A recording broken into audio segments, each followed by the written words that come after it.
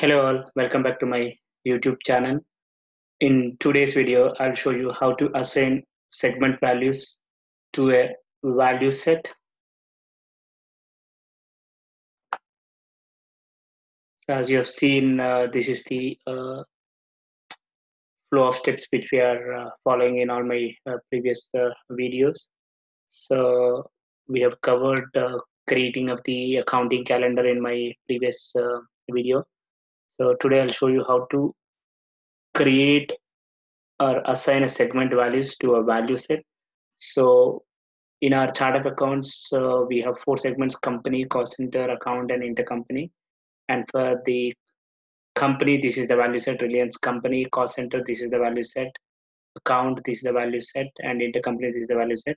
And now we'll try to, I'll try to show you how to create values under these value sets. So first we'll pick up the Reliance company. So in order to create a values for a value set, you need to go to this task: manage chart account value set values. So click on your username, setup and maintenance, and then click on task, manage implementation projects, pick up your project, which is ARB Fusion project. And once you're in project, you can search for your task.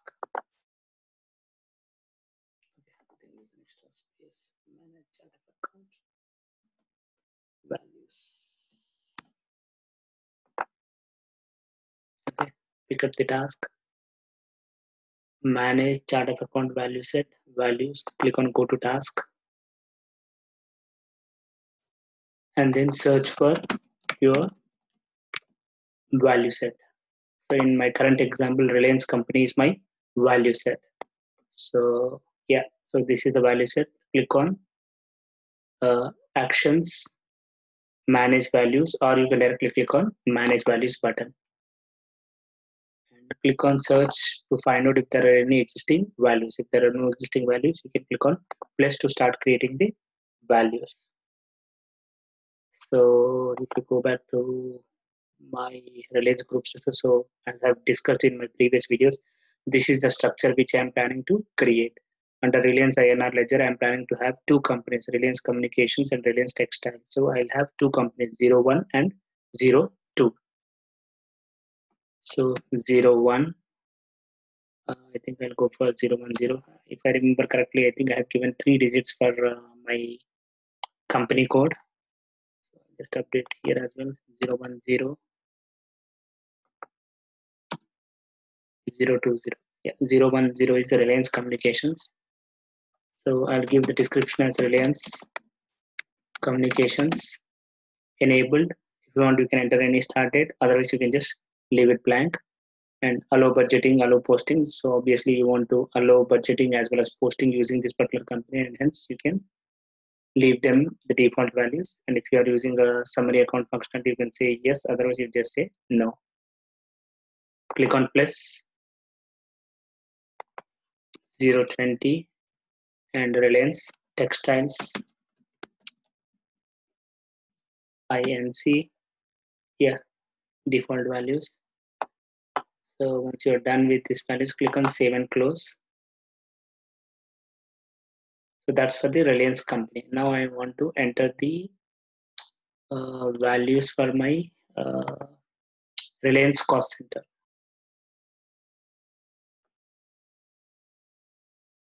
Reliance cost center. So search for Reliance cost center. Okay. So let me just click on this edit. I just want to double check the number of segments. Okay, 4 segments here. Sorry, the length of the segment is 4. So click on manage values, and again click on search. Yeah, there are no existing values. So click on plus to start creating the values. Sorry. So I'll give 4 digits, and the first one is just a default. Again, allow budgeting, allow posting summary. Yeah. So default is basically this cost center. This is the cost center which you will be using if you do not want to associate any particular transaction with any specific department or cost center. So that's for the default. And again, this is the default cost center which is used in most of the setups. I'll just say 0010 for my, say, finance department, and say maybe 0020 for my sales department, and I'll add one more, say 0030 for my, say, marketing department. Click on save and close. So we have completed assigning of the values for my Reliance company value set, Reliance cost center value set, for the intercompany also against the Reliance company. And as far as the account is concerned, we have this value set of corporate account. And as far as this corporate account value set is concerned, already the values already exist. So because these were already created in this environment, so I'll show you. So this is the existing value set. Click on manage values. Click on search.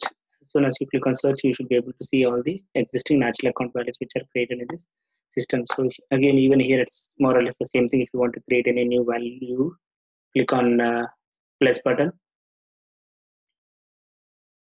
and then enter your value, description, enable start date, end date, allow budgeting, allow posting summary. And here we have a couple of other fields as well, which is the account type. So whether it's an asset account or expense account, liability account or revenue account or owner's equity account.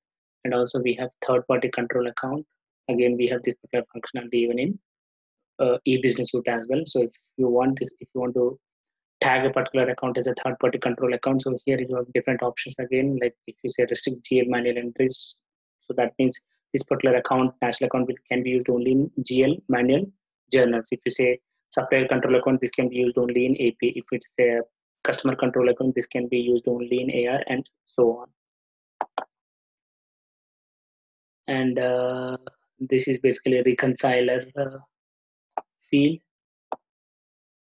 If you are using your GL reconciliation functionality, then you can say enable it. Otherwise, you can just say no. And we have last option, which is financial category, which is an optional one. So financial category is under which financial category this particular national account falls. So whether it's a cash account or accrued liability or accrued. So here you have so many things. Yeah, accrued liability, accounts receivable, accounts payable, common stock, and so on. So there are a lot of values which are available here. So again, this being a optional one. So let me just get rid of the first row which I've entered.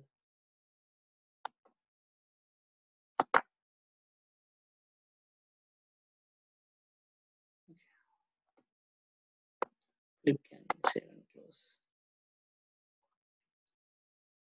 Yeah, so this is how you create values under a value set. And my next video, I'll show you how to create a ledger, because now we have the chart of account structure, we have the accounting calendar, we have the segment values as well. So I'll show you how to create a primary ledger. Thank you. Thanks for watching my video. For interesting videos on Oracle Financials, please do subscribe to my channel. Thank you.